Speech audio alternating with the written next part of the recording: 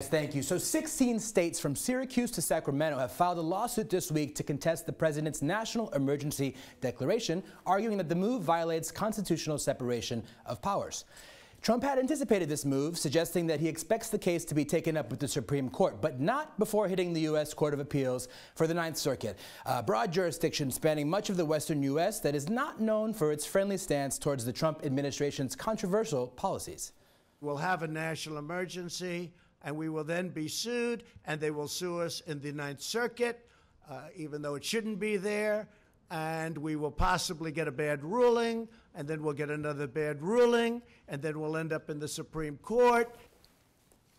The newly elected Attorney General Letitia James is the most recent AG to file a lawsuit to block what her office is calling a, quote, fabricated emergency and unlawful diversion of congressional appropriated funds. In a press release this week, Attorney General James said, "Declaring a national emergency when one does not exist is immoral and illegal. We will not stand for this abuse of power, and we will fight using every tool at our disposal."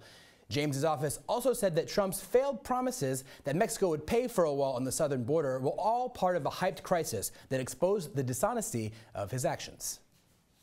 Thanks so much, Tyler. So how do voters feel about this? You know, what's the feeling among them? Yeah, that's a pretty good question. I mean, at this point in time, a new NPR poll shows that only 36% of registered voters are in support of this, whereas a whopping 61% disapprove. So I think people are not very happy. Yeah, it doesn't seem like it. Yeah, wonderful. Thanks, Tyler. Thanks, guys.